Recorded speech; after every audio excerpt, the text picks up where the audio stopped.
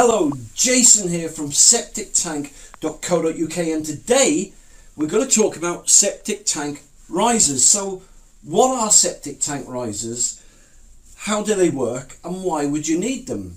Well, let me explain. Right, so to start with, here is a septic tank riser. Now septic tank risers can come in different shapes, different sizes, but this is a typical shape septic tank riser. Typically they can range from anywhere from 150 mil all the way up to 1,000 mil in height. Diameter wise, they can range anywhere from 360 to 460 to 600 mil in diameter. And basically they all come in sections. So you get one section, you can put another section on top of that section, and then, let me just get this, and then the lid goes on top or into the top of the riser. So they're called risers because they almost, I suppose, form like a chimney stack. There you go. So they form like a chimney stack, and typically most risers will go up to safely up to about 1,000 mil.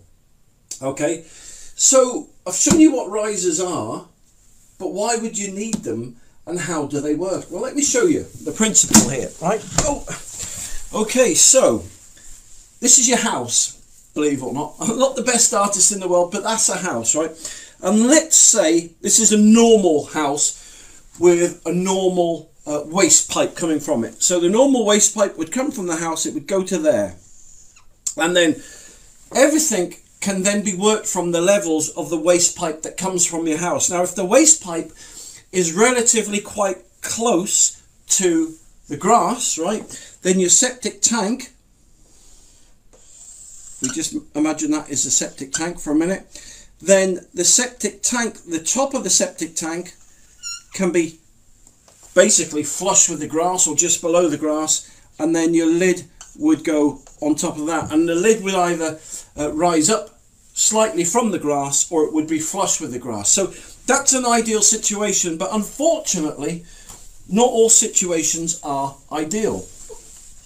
All right, so let me give you a scenario now in which you'd need septic tank risers. So let's start again. So let's wipe that out, and let's say this is your grass baseline here, okay, and let's say the waste pipe for some reason coming from the house is quite deep. So let's say the waste pipe starts there, all right, so which is the case in some instances. If it's coming down, you've got a basement or a cellar, and then the waste pipe goes down from there.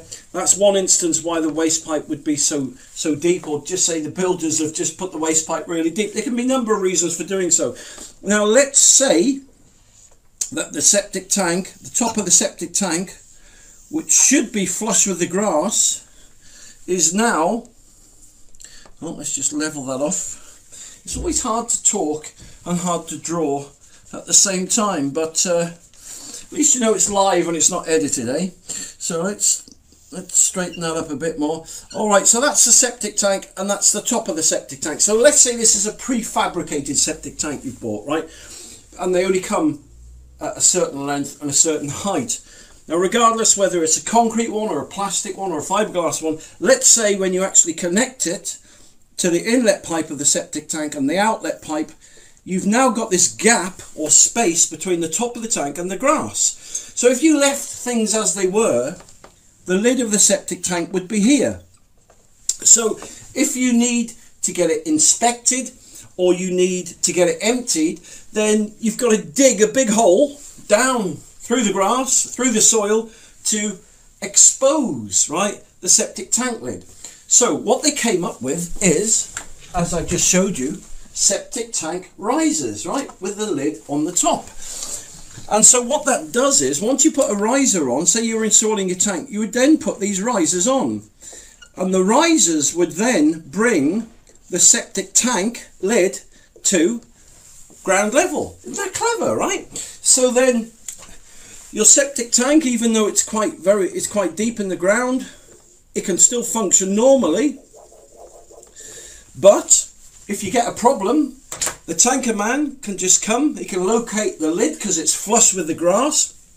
He can lift the lid off it. So let's say I'm the septic tank man, I've come now, it'd probably be really tight, the septic tank lid. So I'm just giving you an in-house demonstration. So the septic tank man, he can come, he can take the lid off, he can have a look down into the septic tank, or he can even put his pipe in there and suck away all the fat, the grease and the sludge and all the wastewater. Or they can do a septic tank inspection now without having to dig your garden up. And so that's why septic tank risers were invented. So how much do septic tank risers cost? Well, typically, as I said, they can come anywhere. They are about 360 mil diameter, and they can range anywhere from, say, 135 mil in height to 1,000 millimeters in height, which is a meter. You can go higher than 1,000 mil, but it then becomes unsafe, I suppose is the best word, because you imagine the taller you build a chimney, the less support it's got. So the higher it goes, the more chance it's got of toppling. And it's the same with risers. Once you build a big stack, so imagine, right, this stack went up and up and up and up and up and up and up and up, right? And forget the house is there for a minute. Pretend your house isn't there, right? But you've gone down into the ground here, and your grass level now is here, right? What can happen is, if there's any subsidence in the soil, if there's any subsidence or anything, the actual risers can actually go off kilter, right? They can come out of sync, they can be detached.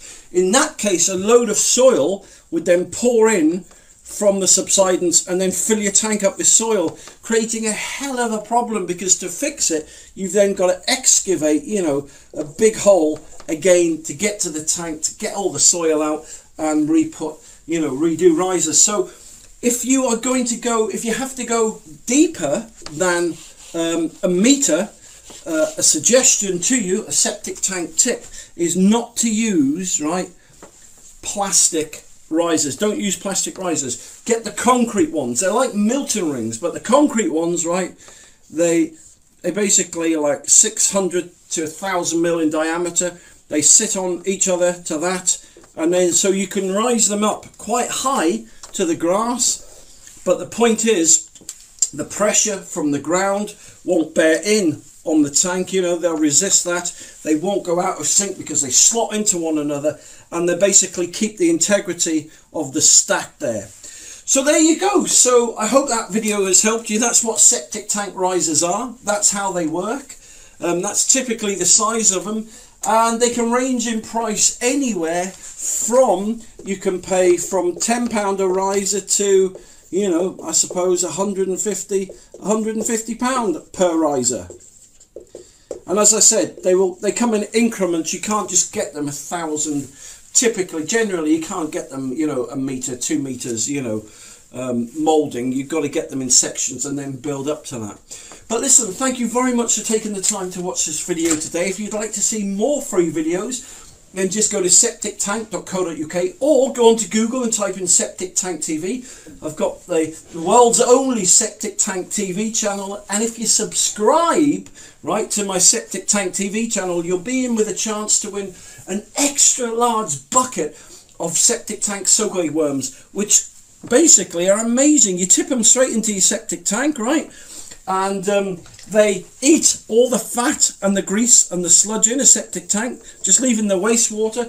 And if you've got a block septic tank or you've got a block soakaway, then they'll go into the soakaway and they'll eat all the fat, the grease and the sludge, and save you thousands of pounds, save you having to replace your soakaway or your septic tank. So listen, once again, thank you very much for watching this video today.